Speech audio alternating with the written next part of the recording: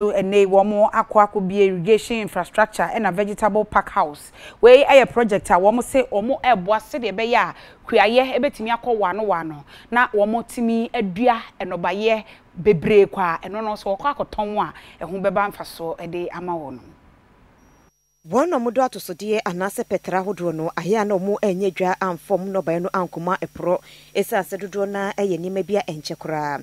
Nesugana has senu a jedibia audrono, a yana one mutanto sedieno, and ya baby and tomonia maye.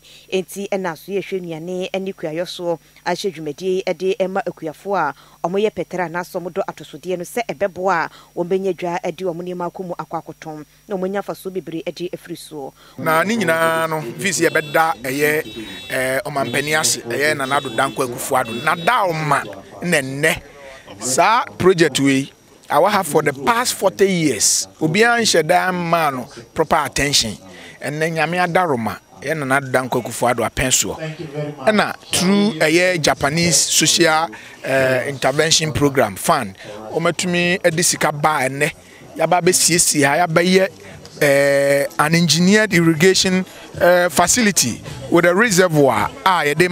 Almost about 177 farmers. From now going there, they are going to do all year round cultivation. Omunya problem bia fie ni nyina na me buy many vegetables om dia man. Just yedua ni nyina ha o. Me kura de me fi so makofa free.